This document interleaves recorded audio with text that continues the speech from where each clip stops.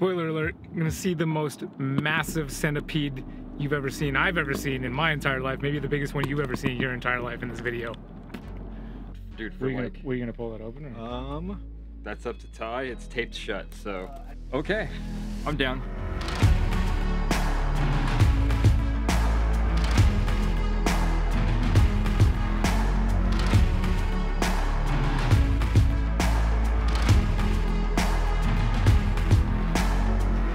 Aloha! Top of the morning, friends and family. I am in Tacoma, Washington, and I'm driving a truck lent to me by Tyler Kirk of the SpiderShoppe. Tyler has been kind enough to host me and let me have his truck for the weekend, so thanks, Tyler. We're gonna go check out his shop right now and see how cool it is. I haven't been to the Northwest in forever, so I'm pretty excited to be back up here. I used to live up this way actually a long time ago. Here for the weekend for the show, so you'll be able to see a video coming up with that. Speaking of which, I've noticed by looking at my analytics finally that over half of the people that watch these videos are not subscribed. So if you enjoy Kusko style content, hit the subscribe button, check it out. I used to hear people say that all the time on YouTube videos and just think, everybody says that. I said it recently in a video and it actually made a difference. So I'm maybe gonna say it a little more often, even though I don't wanna be that annoying guy that does that. Apparently, you need a little help. So I'm here to help.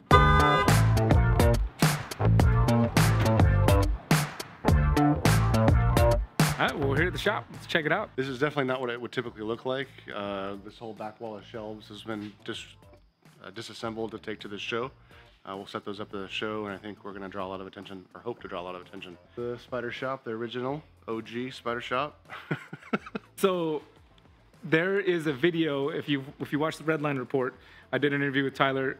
There's a link for that video right here. If you're watching on your TV and not on your computer or phone, then there's no link here, but I'll put a link down in the description. You can hear the story of how Tyler went from being somebody who decided he just really likes spiders to actually, like, I think you're the #1 shipper of invertebrates in the country at this point, if I'm not mistaken. I could be off, but I don't think I am. He's not worried about that status. But it's cool to have a physical shop here in Washington, and we're just gonna take a peek around the shop and see what it has to offer. As Tyler mentioned, there's a whole wall there, so the shop's not looking the way it usually would, but there's also a brand new shop that he's gonna be moving into, and we'll go check out that space before this video is over too.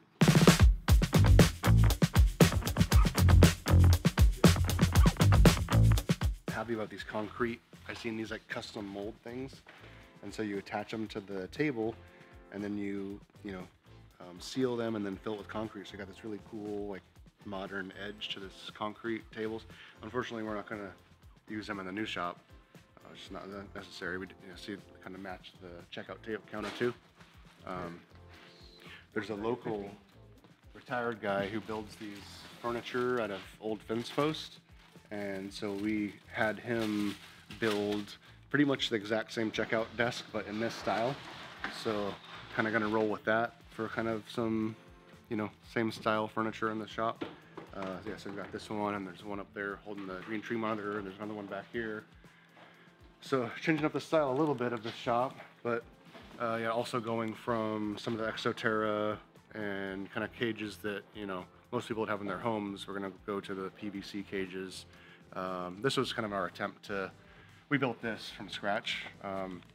This houses a couple 4x4. These are just like glass cabinets. I think we got it from a train shop, a hobby shop that was going out of business. And these are just 10 gallons. So we built this structure to house these 10 gallons. And but it could use some, it was neat, nice. So it could use some improvement for sure. There's like constantly spider webs in here. Imagine that, constant spider webs at a spider shop. These were cool. Here's actually some animals that we're not going to take to the show. Did you know that there's multiple types of blue-tongued skink? I did. I didn't know that. So this is I can get this guy out. He's pretty sweet. It's a northern blue-tongued skink, so from Australia, right? Mm-hmm. And so I think anything from Australia is a little bit more valuable, from what I understand. But yeah, he's cool. Yeah, because we can't get anything from Australia anymore. So yeah. Yeah, captive bred, I believe. It's an adult male. I've been with the guy for a while. He decided to move across the country, and so thought of us when he wanted to come and trade for tarantulas. Yeah, we had all these this artist makes these labels with what the animal is and some information. And the goal was initially to have those on every tank, right? Just have it look nice and almost like a zoo on what's in there. And we've fallen off of that kind of discipline of keeping those tags on. Of course, we have some animals that we don't have that stuff. But here's another Australian. If you look on Morph Market, I think there's only one guy that has these. They're the prickly knobtail gecko, Nephurus asper, and he's got them on there for like 2,500 bucks. So another really unique animal, and that's part of what I love about having the shop too, is that people come in and they've never even seen that before, and you know, no difference to them, you know, leopard gecko versus this, but of course there is a huge value difference. But yeah, to have a place where people could go and see things they never saw before and kind of enjoy, yeah, seeing cool stuff in the enclosures here. Most of the stuff here is packed away for the show, so we've got them all out of their enclosures and into these, you know, temporary enclosures for the show. I always wonder what, you know, you go to a show and you see like tables covered in these containers, and I always wondered like what it looks like when they take them home. Like, do they really, like I've seen, you know, what, like 10 tables covered in these. Like, do they really all have cages at home? I would hope so. You know, like all of these are housed in these, you know, 10 gallons or more. They don't live in this. I hope that's the case for some of those other situations. Yeah, never bred bull pythons, but we brought in this trio of blue-eyed Lucy's and thought it might be a cool breeding project. We've had them for over a year now, and we thought she was producing eggs. She's looking like she's extra thick, you know, but no luck, no eggs, and ready to pass them on. So we're gonna offer them for sale for the first time at this show. So here at the Spider Shop, he's got plenty of dry goods and you know, classic things. The heat wave ride, I didn't even know these made these things anymore. That's pretty cool to see one. Probably a little better quality than ones we used to put in our enclosures back in the 80s, but that was fun. But Tyler's going to show us a bunch of the animals that are still here and not going to the show, Pacific Northwest Reptile Show, that we will be attending as well. So you'll see a video from that soon. But here's some of the animals that Tyler has here in the shop right now. What about the heat rock? The heat rock I know is not recommended. I think we bought one of each size, and they've been there the whole year we've been in the shop. I'm just surprised that they still make them. They must be better than the ones in the 80s, I'm assuming. I would hope so. I mean, definitely want to use a thermostat if you're going to use them, right? Yeah. Thermostat and everything, for sure. Okay, so this is the House of 1,000 Spiders. This is the warehouse, the vault. Yeah, so it's not unusual that we get a shipment of maybe 8,000 or 10,000 tarantulas at a time. You know, they come in spiderlings, right? And so this is where we keep all of our stock. Everything you see online is here in this back room. Kind of have a system. We use these keeper boxes, and they store 80 vials each, and you know, they're all ventilated.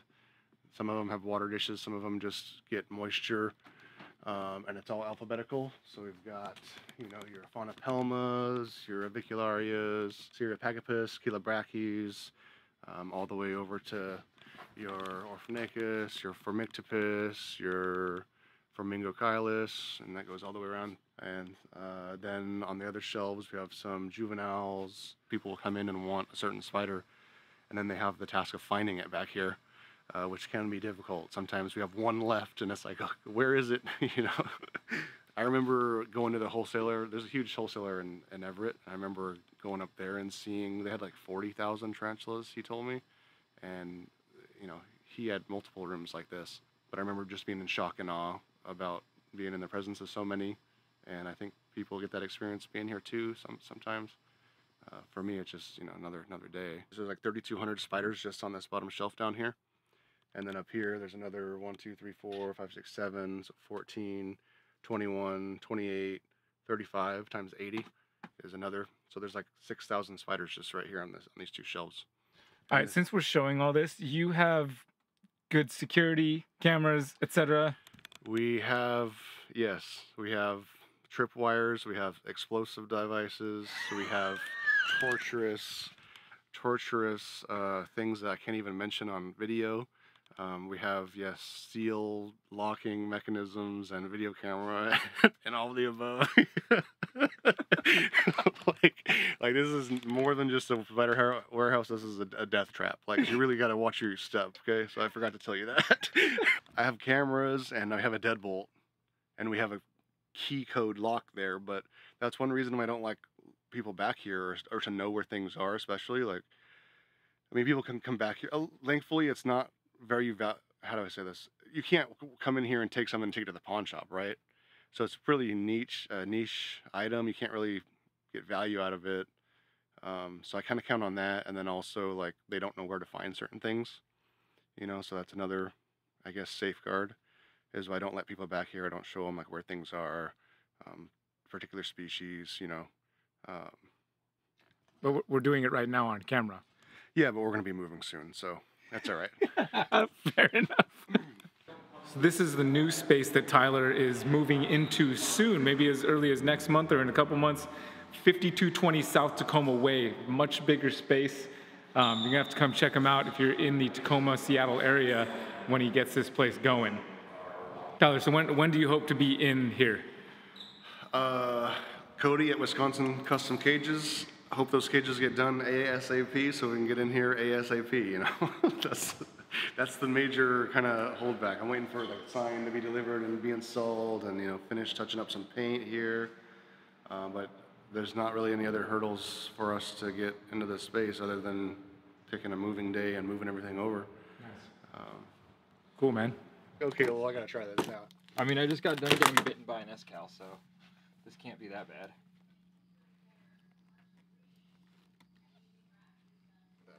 Look at that. Goddamn. The thing is so big. No, we're not. We're not going on the hand. It's the warmth, is what it is. Hold it next to your face for the video.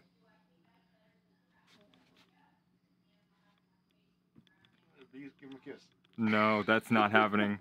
I mean, he looks super chill right now, but so did my subspinifs before it bit me. Yeah, I gave it a roach, and then I tried to pick it up by the tail while it had the roach in the mouth, and it dropped the roach, turned around, and oh yeah, down to my finger. This might be a pede this big. A pede this big, I'm treating like a snake.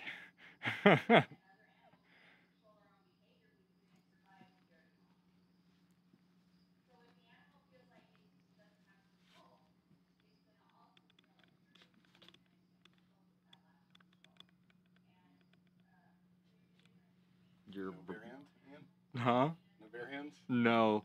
So if it just kind of latched on but didn't pierce, it's probably testing whether or not you're food because you're warm. I'm good. Great.